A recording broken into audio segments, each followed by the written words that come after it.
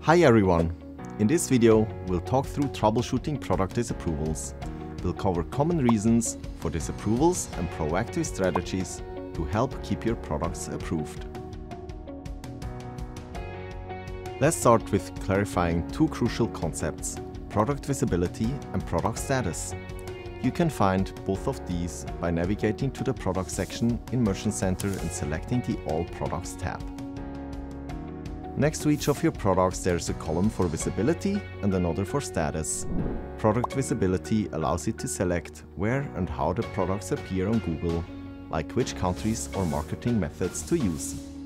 Product status, on the other hand, shows whether the product meets Google policies and data quality standards, and whether it's been approved by Google to show in listings or ads.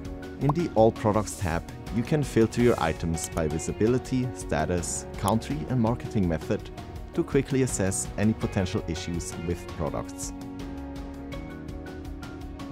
Now, let's uncover the culprits behind the most common product disapprovals.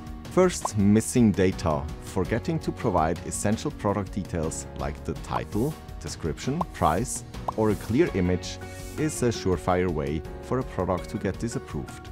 Next, we have policy issues. Google has strict guidelines to ensure a safe and trustworthy shopping environment, so make sure your products comply with these rules.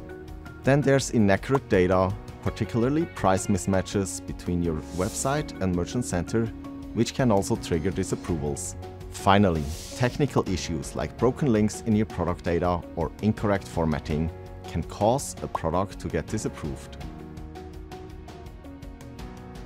Now, let's talk about the Needs Attention tab, your central command center for addressing product issues. Find this tab by navigating to the product section, then selecting Needs Attention. This tab provides a comprehensive overview of all issues affecting your products, both at the account and product level. Each issue is presented in a card format, providing a clear explanation of the problem, its impact, possible solutions, and links to relevant help articles. You can even filter and sort issues by various criteria, allowing you to prioritize and address them strategically. And for eligible issues, you can access the Request Review button here to initiate a product or account review or to dispute the disapproval. Happy selling!